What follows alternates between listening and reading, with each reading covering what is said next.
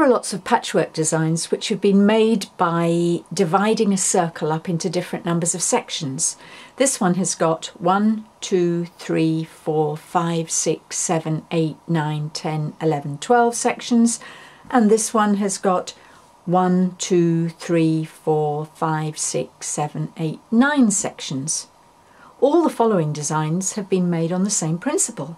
1, 2, 3, 4, 5, 6 sections.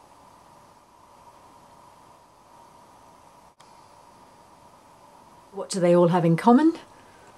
They all have in common that they've been made using the circle slice ruler. This replaces a protractor. The ruler comes with its own instruction sheet. If you wanted to create a circular design that had, let's say, 5 sections, 1, 2, 3, 4, 5, you'd normally divide 5 into 360 degrees and use a protractor to make the angle in the centre correct. Using the circle slice, you can forget all about degrees. The only thing you've got to decide is how many sections you want in your design. Here's the ruler.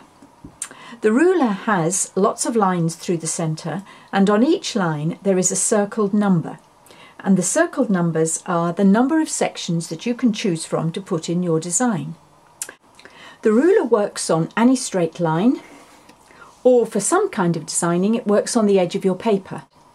All you do is revolve the ruler around, and let's put 7 sections in a design at the moment, and 7 would involve half a degree if you were using a protractor. So all you do is you revolve the ruler until the circled 7 and the centre of the little star are sitting on the line that you have just drawn, and you draw another line which crosses the first at the side of the ruler that's nearest to you. The angle you're measuring is always under the ruler between these two lines. So that angle would give you 7 slices in a design. No more worrying about degrees. The little star on the ruler here has only one purpose, and that is to make you look at the bottom of the ruler when you're actually measuring the angle. So if I'm looking here at the 7 and the line going through it, the bottom of the line must go through the centre of the little star. And that's the little star's only purpose. The next choice you can make is how big your design is going to be. And the point here would be the centre of any circle. So the ruler actually measures from the centre to the edge of the circle.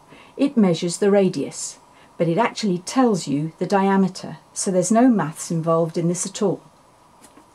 There are no measurements from the end here up to the first line here where the little star is. And you can forget the little star from now on. You've used it. It's served its purpose. The lines here start measuring. So we put the ruler so that the first line is down here at the centre of the circle. And we mark off at face value. So if you wanted a 14-inch circle, you'd mark it there. There's no maths involved at all. And then you just revolve the ruler and put the little line here just again at the centre of the circle down here at the point, and then you would mark it off again at 14 inches or whatever you chose, and then link these two. Now 7 of them will make a circle, and the diameter of the circle at this point will be 14 inches because the other 7 inches will be out on this side of the design. This is only 1/2 of the design. The sections that will fit together to make our circle at the moment all have flat tops on them. This can be quite useful for creating some designs. But if you want to have a round top on it to make a perfect circle, that's very simple too.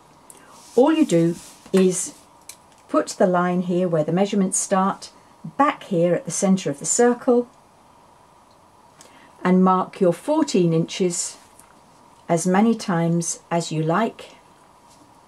And it's like children's books where you join the dots. When you connect these dots up, you will get the perfect top to your circle, and your circle will be round.